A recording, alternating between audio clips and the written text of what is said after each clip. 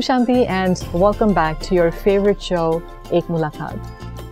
As you may know, we bring a special guest to you each time from different walks of life. Our distinguished guest today, Dr. SATHEESH Reddy, who is the current chairman of DRDO, the Defense Research and Development Organization. In addition, he was also the head for Dr. APJ Abdul Kalam Missile Complex. He's an acclaimed navigation specialist and has pioneered many technological developments for Indian missiles and has made significant contributions towards the successful flight testing of the country's first intercontinental ballistic missile, the Agni-5. Dr. Reddy has also initiated many new projects to equip the armed forces with state-of-the-art weapons and technologies. Dr. Reddy, Om Shanti and welcome to the show.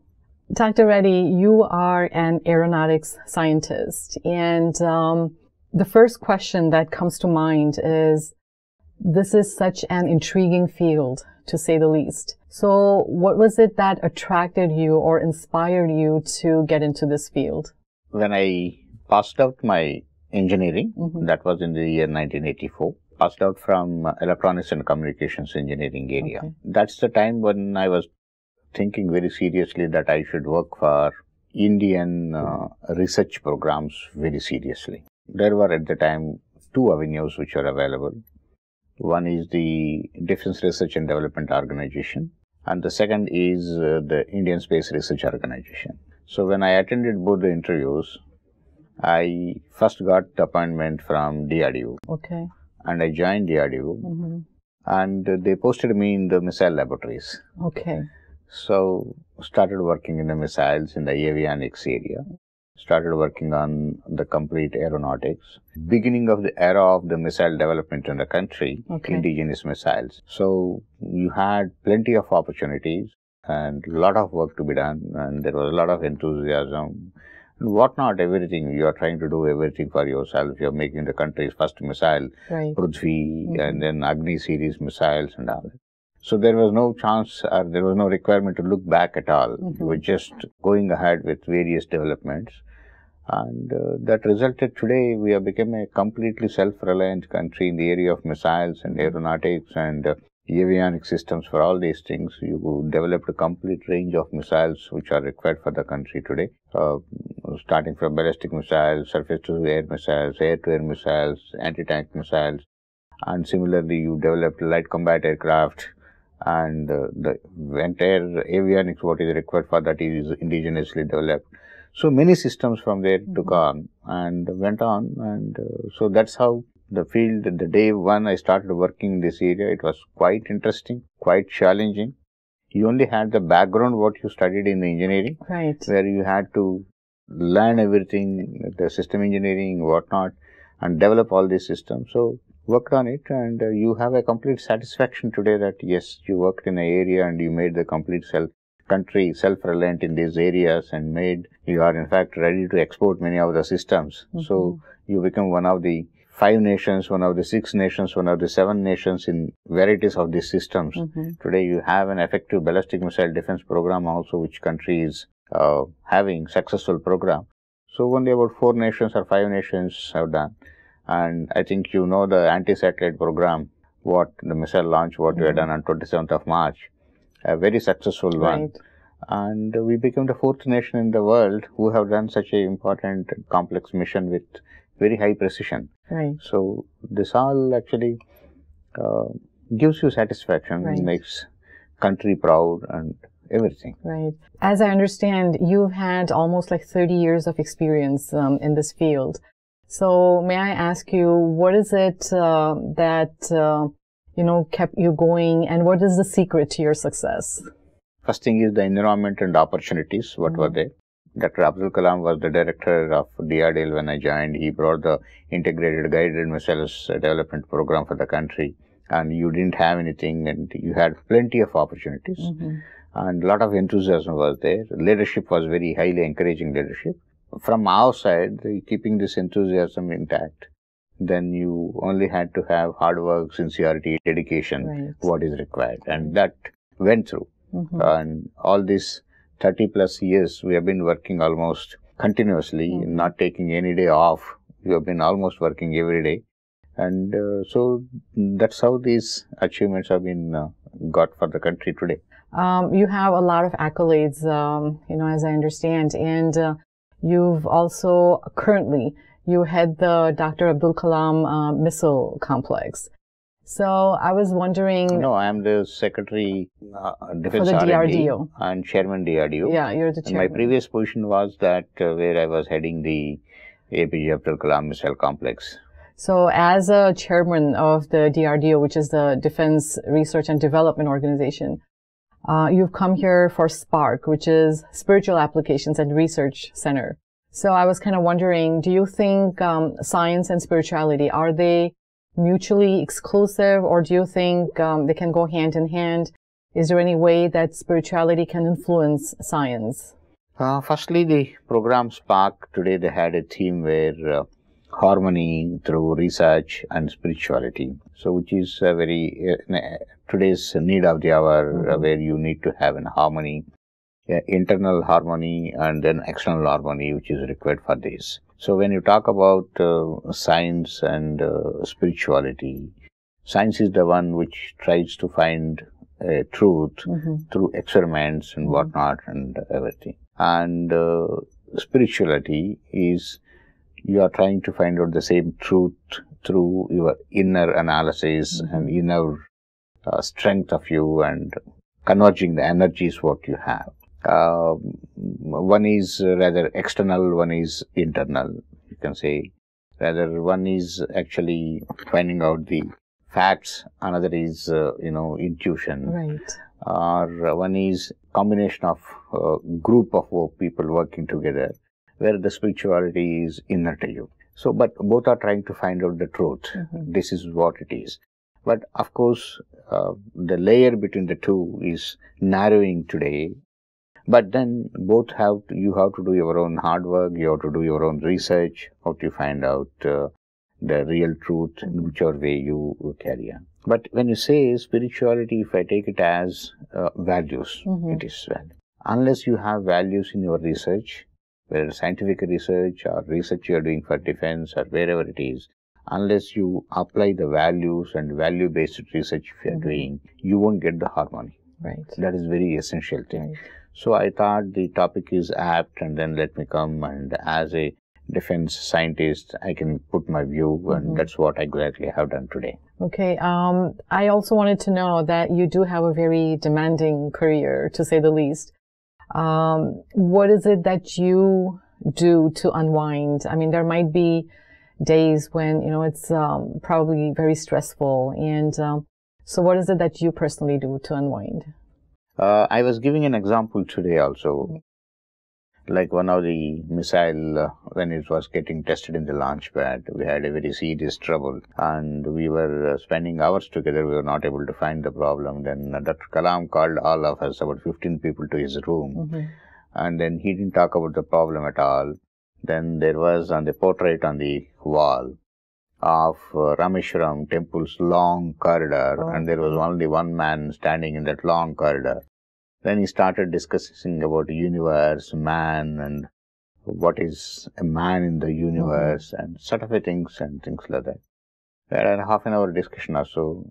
Then we discussed about the problem for 5 minutes. We went back with fresh minds, off from all that problem, whatever we were having, all that stress in the mind.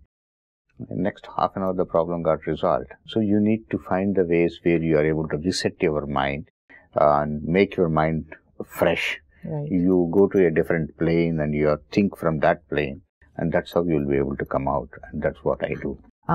We have seen the launches and everything on TV, and it's a great honor that you're here with us, talking to us about all of this. I would also like to know whether this is your first visit here at the Brahma Kumaris complex? Yeah, this is the first time. In fact, Mount Abu itself, I'm first time coming here. Okay. And Brahma Kumaris also, I'm first time. So when you first walked into the premises, into the campus, what was it like? I mean, what was your first impression, or what was it that stood out in your mind? I definitely see that a lot of work is going on, fantastic work, and dedicated people, committed people who are working for the peace of the world. And in fact, as I entered, people were saying Om Shanti, Om Shanti. So that means people are there for the peace and the type of love what they show it, and simplicity, and not looking anything towards their body. Everything is actually spiritual in mind, and no importance given to the body at all.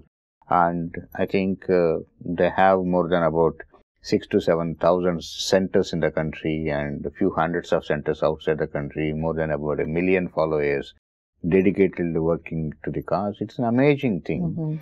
And particularly the type of meditation what they are doing, Rajyoga, and promoting the Rajyoga, and some of the studies what our people also have done on that shows fantastic improvements in the cognitive of a person, abilities of a person, and various other important parameters of the body, whether resistance of the skin, LF by HF ratios, improvements and all that are excellent. And I think it needs to be promoted in a big way where people get benefited by this Raja Yoga and the techniques what they are using and methodologies what are being followed.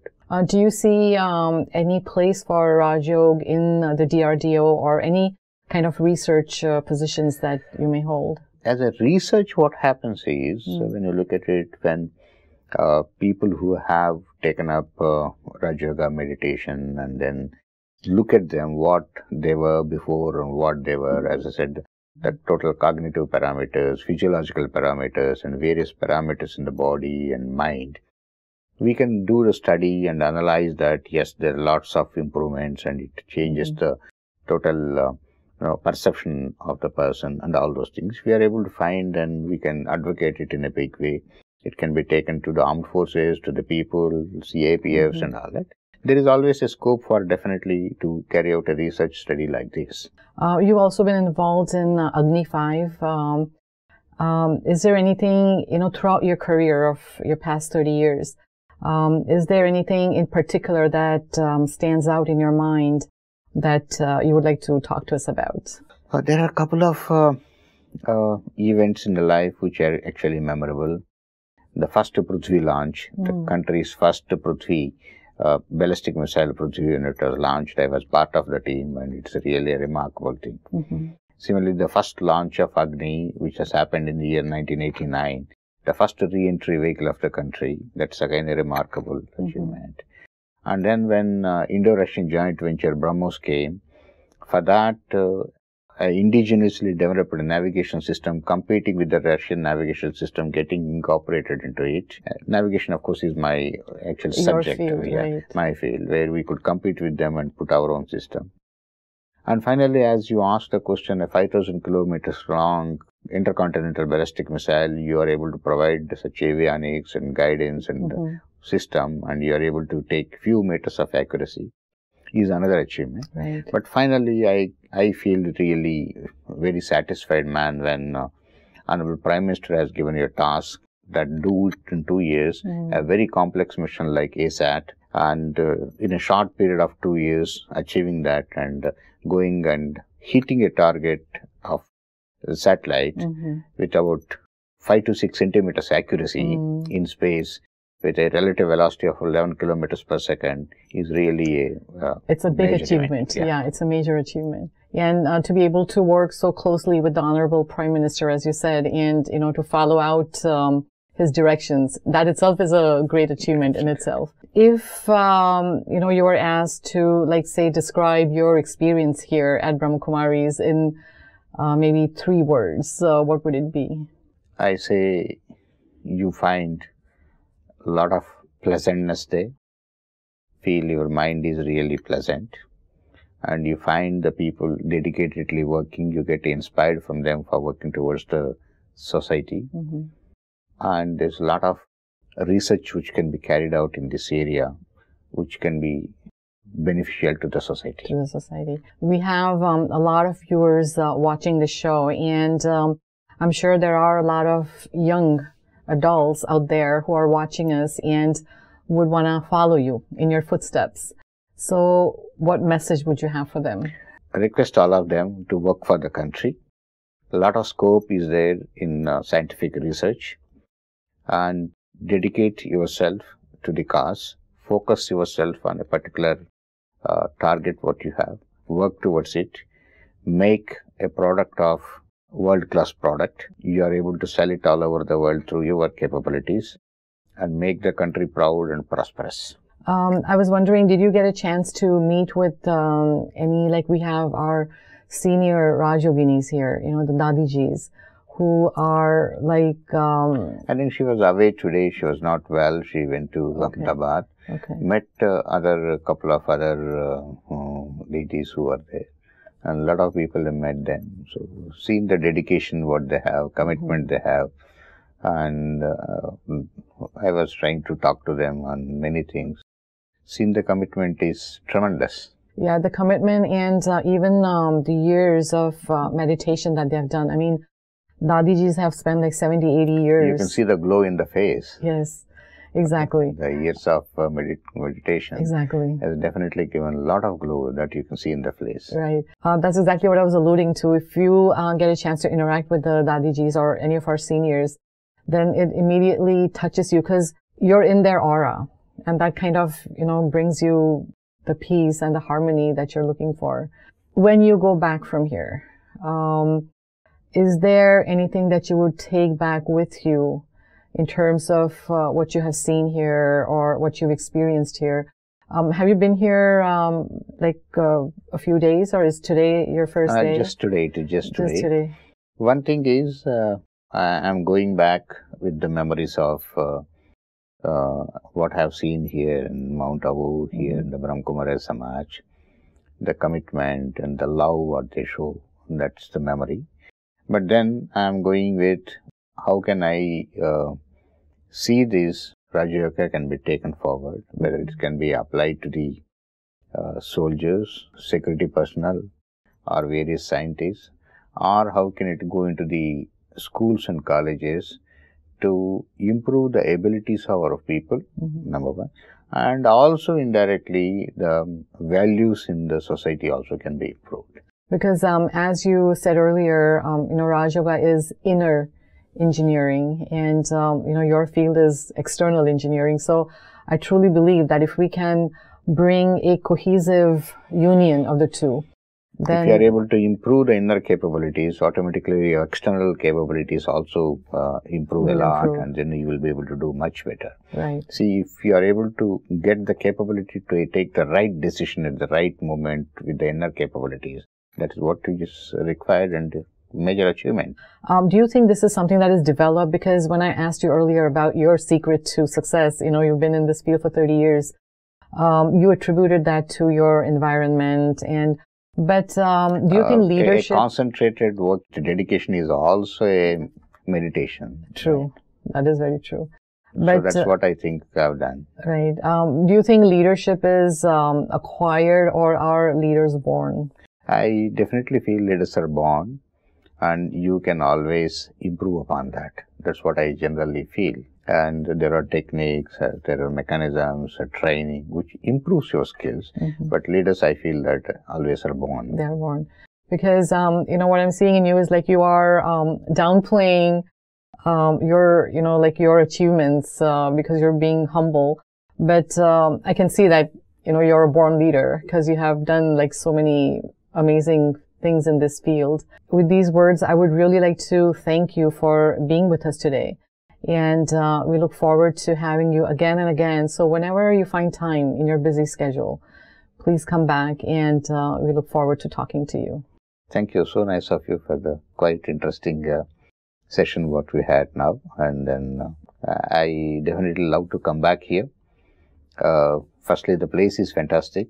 I never thought it is so lush green environment here in Mount Abu. And then as in Brahma Kumaris Samaj, the type of meditation done, varieties of meditation, ones with music, ones with complete silence, ones with some amount of, you know, guidance, and the love and affection what is shown. Definitely, surely like to come back here and spend time here. Please do. Thank you so much. Thank you. Om Shanti. Thank you. Om Shanti. What an interesting conversation we had today with Dr. Reddy. He's a chairman of DRDO, the Defense Research and Development Organization. His effort and his contributions has taken India to a new level in this field of aeronautics. I hope you all enjoyed watching the show today and his words of inspiration that has left us spellbound. We look forward to your continued support. Until next time, take care and Om Shanti.